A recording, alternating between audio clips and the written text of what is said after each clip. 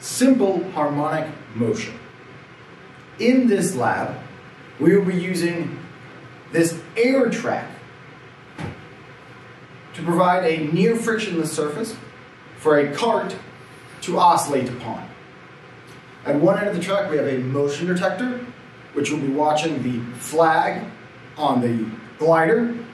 Once we turn on the air from the air supply, air will be blown out of the top of this track, providing the near frictionless surface, and we can displace our glider and allow it to oscillate freely. Using that motion detector data, we will then be able to analyze this simple harmonic motion. By removing these springs and measuring their spring constants independently by watching them change length as a function of how much weight is hanging on them, we will be able to calculate the spring constant of these two springs independently and compare them to the spring constant from the simple harmonic motion. A few pieces of equipment data that you need to keep in mind.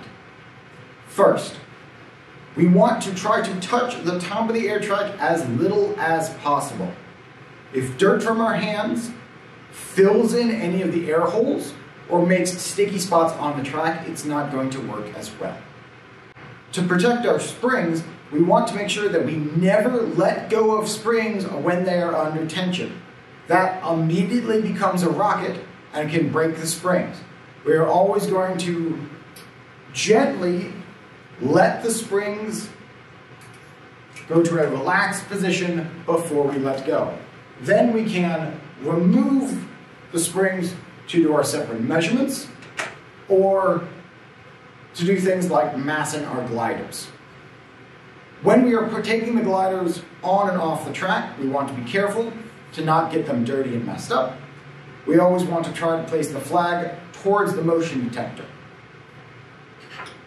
During the experiment, we will also be adding masses to the cart to change that simple harmonic motion.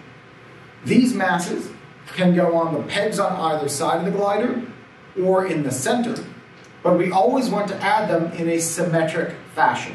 So if we're adding two weights, we could have both weights on the middle, or we could have one weight on either side, but we don't want to have two weights on one side, or that rail can start to grind and it can damage our equipment. The blowers are quite loud, so I will recommend turning them off unless you are actively collecting data, so that the room is quiet enough that people can actually think. Thank you for watching this video. Here's a fun fact. According to general relativity, due to the time dilation effects of gravity, the center of the Earth is about 2 years younger than the surface of the Earth.